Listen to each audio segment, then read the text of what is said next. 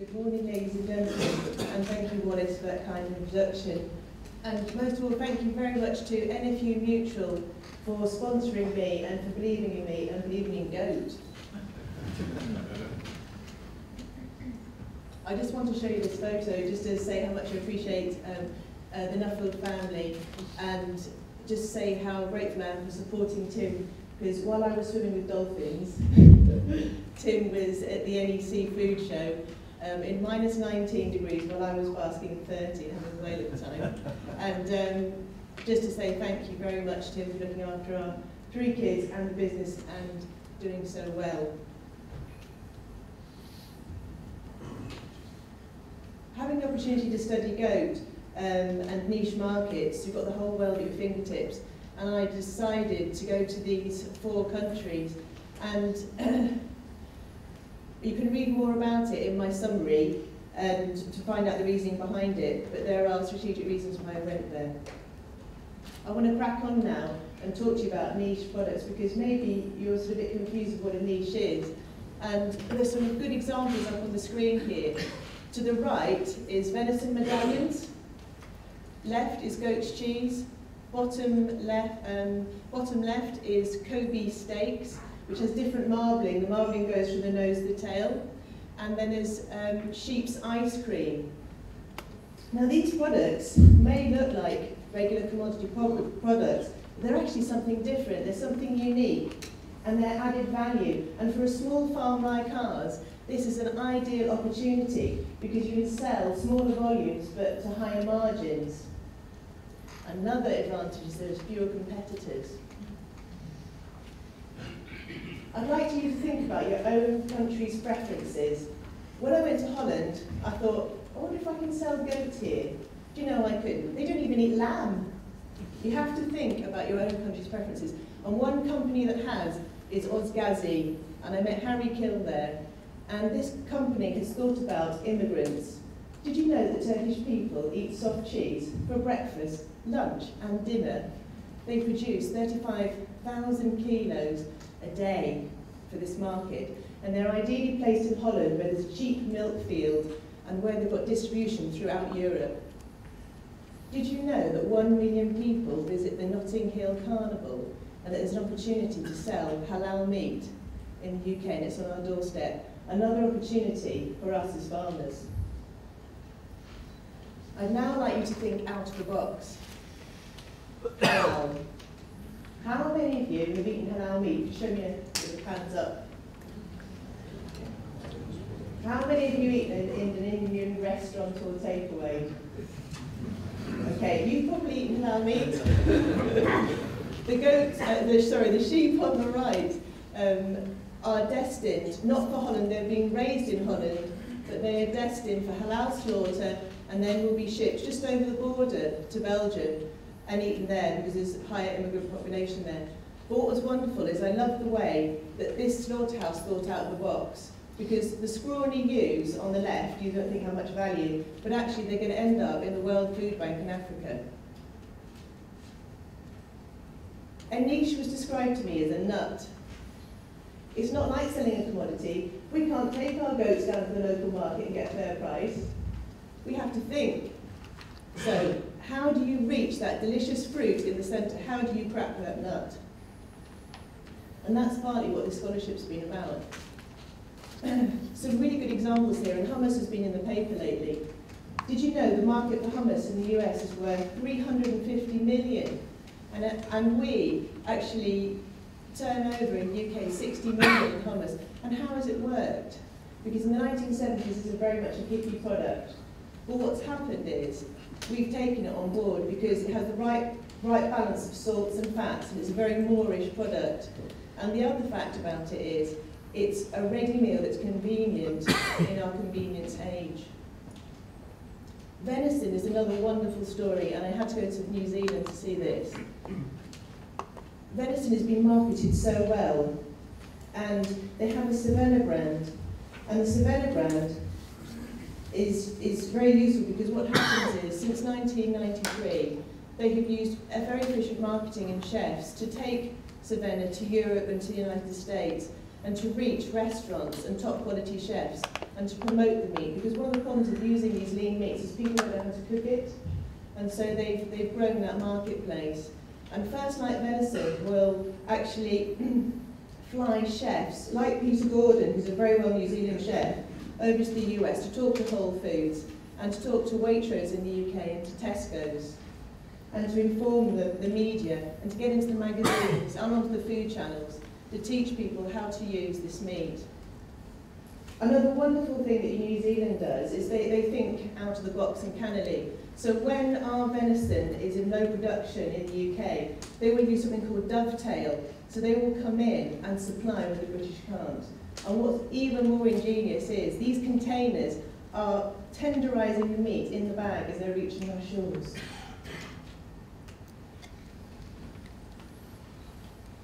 This whole journey has been about how can I sell goat to the British public. Do you know what? I bet most of you would neither want nor entertain goat. It's a product that most British people wouldn't even think about eating. So how do I persuade you, with your pound notes, to buy goat? And the truth is, this is very difficult. And I was talking to other niche producers and they said, do you know what? Why aren't I selling something that people want? Why aren't I selling the iPhone and have people queuing up in the Trafford Centre to buy it?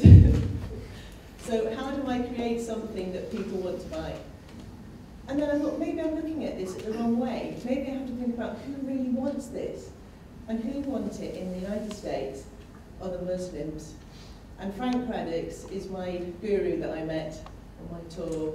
And I'm very indebted to him because he told me, Marnie, why do you think there are 2 million meat goats in Texas? Because the Muslims are driving this marketplace. There are over 3.8 million Muslims in the United States, and this figure is growing. It could be up to 10 million. They don't know. And these people, I don't have to convince them if they want goat. They already know it's tasty, they know it's low in fat, they know how to cook it. This is a ready-made marketplace. And you know what? The growing population in the UK is the ethnic market. It's now up to 9.1 million, and it's growing. And this is an opportunity as farmers to feed these people with not only goat, but lamb, which they like. Now, there are opportunities. And I was always told, if you want to find goat, go to Brixton. So I went. And it was like being in Africa. It was absolutely incredible. It was so colourful and vibrant. I loved it. It was right up my street.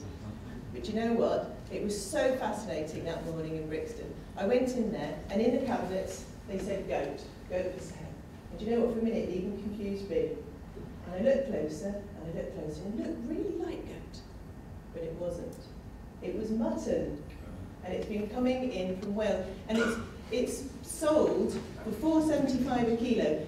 And the very, very cunning butcher said to me, do you know what, if you can bring it in for £1 cheaper, I'll buy it off you. But a lot of these people have developed relationships, and some of them would even talk to me because I was a woman. So I said, next time, Tim, you're coming with me. And the issue is, it's far too cheap for me to sell, and it's also a hornet's nest in which I could probably get stung. Because if I suddenly accuse them of mislabeling a product, I could be in deep water here. So there is opportunity to sell goat, but to sell goat to people who want to pay for goat, because there is a difference between eating goat and mutton, and it is lower in fat and lower in cholesterol. So I've got to be focused on selling something that people want, and there are people with pound notes who are prepared to pay a little bit more for goat. In New Zealand also, what I loved was this tick sign for the healthy eating population. And on venison in the supermarkets, like Quick Save, like Pack and Save, I saw this wonderful tick sign, which is an idea that could be brought back to the UK. And this is for the New Zealand Heart Foundation to endorse these products. And so lean meats, such as kangaroo, like the Wagyu, like goat, could all have this sign on them to help customers choose lean meats. Because 1 in 5 of us at any one time could be on a diet. 1 in 3 women could, and 1 in 4 men. So this is the potential audience in. And the foodies also, they have to be key for goat as well. 5 to 10% of the foodies are our population. and they're key to sell goat to. My third message is to market using strategy. There is a place for goat to feed people, but I need to find the people who prefer this meat, and this is key. There's my nut. Now I need to gather all the information that I've got from my Nuffield travels to try and crack that nut open. So what conclusions did I bring back?